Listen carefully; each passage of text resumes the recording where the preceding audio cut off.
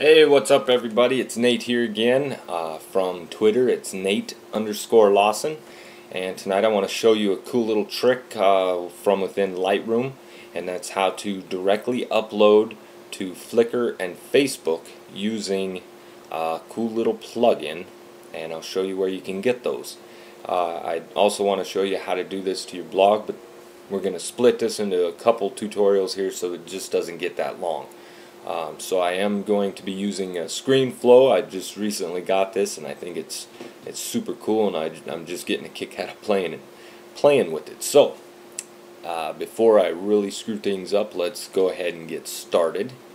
And our first item of business is from within Lightroom right here. I've chose a picture here that I'm going to upload to Flickr. This is of our local high school here, and I rendered an HDR image. So once you get your uploads, your plugins, you'll notice I'm over here from plugin extras, Facebook extras, Flickr extras, and then geo encode, which includes all these location maps. But in order to get these right here, you need to go to your plugin manager, and then you can come down here. You won't have anything in here. Add, and then you just locate your plugin, click add plugin, and it'll show up right here, and then this is just all the information.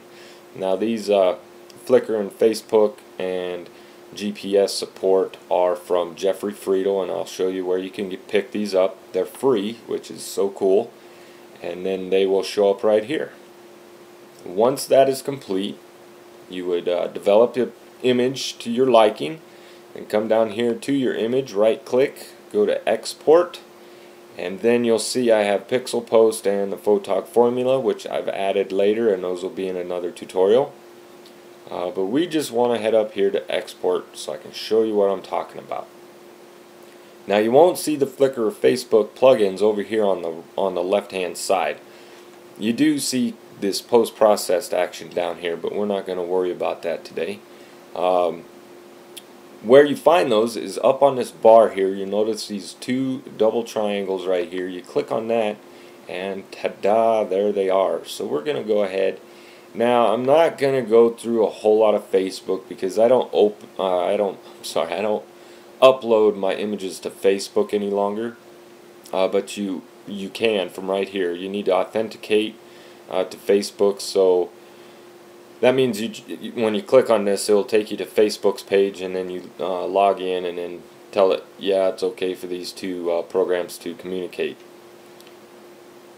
But Flickr is basically the same way. You just have a whole lot more options here.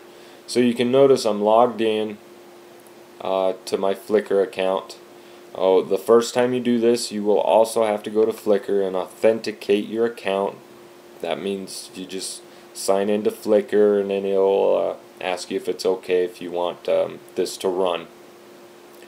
Okay, starting off, we have the export location. I like to export these to temporary folders because they'll be discarded when I'm finished. I don't need to save these images again and again and again. So once it's uploaded, it's going to get rid of it, so that saves space on my hard drive. But you can choose to go into a specific folder or the same folder as the original. File naming, I will show you once it's uploaded to Flickr, but I leave this alone. You do have the chance to go in and name your image once it's in Flickr. File settings, you want to make sure that it's a JPEG image and not a TIFF or the original. 70 for the quality seems to work out just fine for me, and I like sRGB because I am uploading to the internet. Image sizing, I'm going to bump this down to 72. I don't need 300 pixels per inch to look at it on the internet. And I leave this alone right here. You can resize to fit long edge, short edge, dimensions, width and height. I do this for my blogs, and I'll show you that in that tutorial. Sharpened for screen. and the amount standard. You can do low, high, or standard. Leave it at screen because we're not dealing with paper. Metadata I leave alone. I don't really worry about any of that there. The upload destination. Okay, now this is where yours might be a little different than mine. I'm not a Flickr Pro user, so I don't have unlimited photo sets, and my quota has already been used.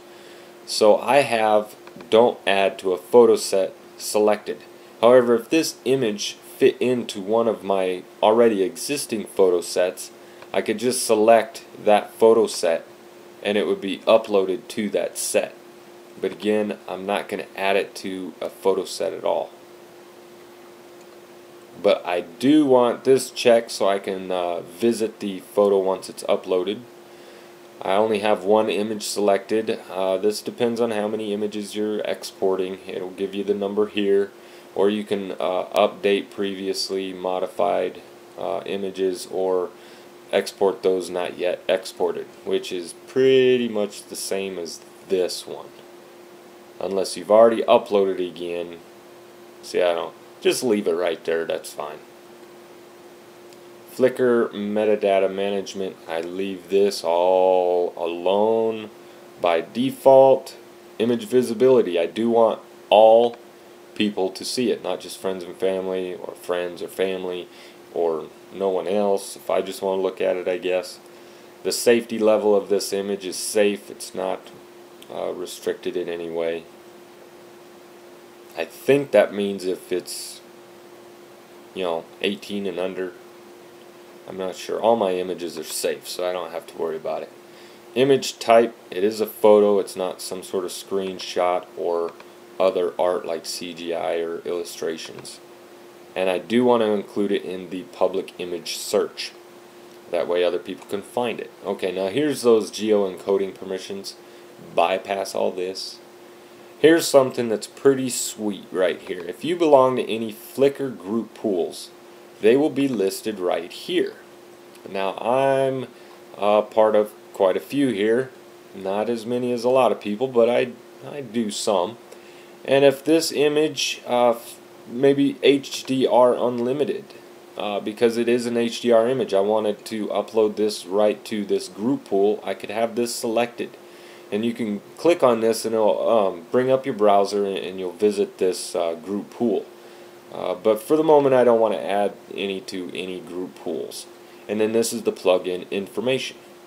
Once you have all this the way you want it, hit export and you'll see it exporting to Flickr up here. Now this is going to take a little bit because I am running a video program on top of it. So for the time being I'm going to just pause the video for a bit and we'll get back when it's completed. So we'll see in a little bit. Okay, it looks like it's done. Didn't take too terribly long. And like I said, right here is where you can add the, holy smokes, what's going on? I don't want that playing in the background. Okay, I'm sorry about that. I hate websites that all of a sudden start playing music. It scares the crap out of me.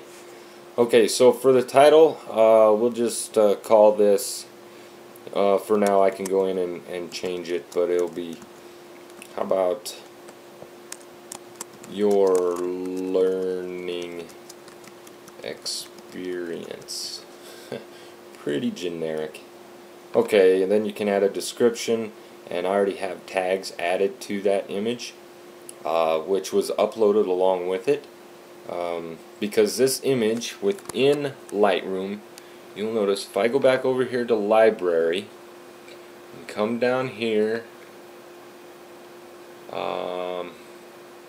keywords right here, you can notice all these keywords, whoops, they are also uploaded, which is pretty sweet.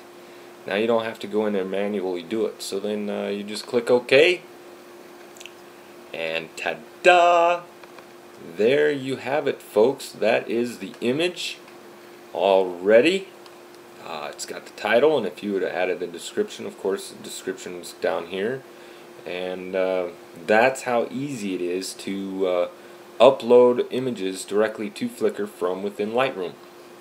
Now I'm going to show you Jeffrey Friedel's blog here, and I will add the web address so you can get here. But he's got so many plugins for Lightroom 2, Zenfolio, SmugMug, Flickr, Picasa, Facebook, geoencoding, and on down and on down. He also has a few plugins for older versions of Lightroom, Lightroom 1. Okay, so if you're still using Lightroom 1, don't worry about it. He's got a Flickr plugin right there. Okay, and so I'll give you this address right here, and that is it, folks. That's how easy it is to go directly from Lightroom to Flickr without resizing in Photoshop and uploading to every individual social media site. So I hope you learned a little something. If you have any questions, please feel free to drop me a comment. If you follow me on Twitter, just comment on there, send me a message. If you don't follow me on Twitter, why not? Just kidding. If you feel like you'd like to, by all means go ahead. And if you have any other tutorial suggestions or any questions, I'd love to hear those too. I'm getting a kick out of doing these tutorials. I like to help people out. So if that's it, then I'll see you in the next video. Bye.